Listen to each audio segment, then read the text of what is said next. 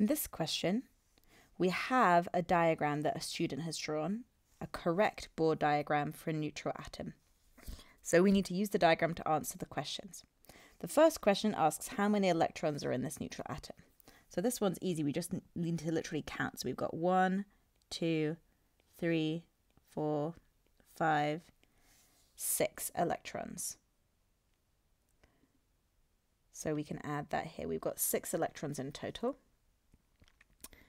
Next it asks, what element does this neutral atom belong to? So at this point we have to remember, since it's neutral, the number of electrons and the number of protons will be equal. So if we have 6 electrons, that means we must have 6 protons. And now we can head to our periodic table and look for something that has 6 protons. So that means it's going to have an atomic number of 6. So I'm looking along to find an atomic number of 6. Here it is. So carbon, that's our element with atomic number 6, meaning it has 6 protons. So I can select now, what element does this belong to? This is a carbon atom, since it's a neutral atom. Okay, next, how many electrons are in each energy level of this neutral atom? Okay, well the first energy level is the one closest to the nucleus. So this is our first energy level, and we've got 1, 2 electrons in there. Oops, 2, there we go.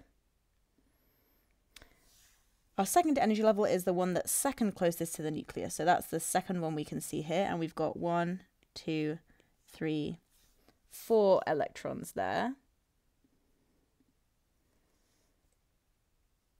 And then the third energy level isn't shown on the diagram because there are no electrons in it. So in this one, there are 0 electrons in the third energy level.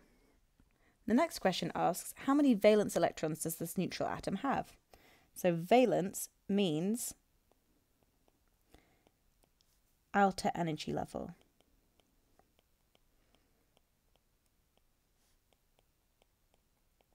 So in the outermost energy level, here that's energy level 2, we have 1, 2, 3, 4 electrons.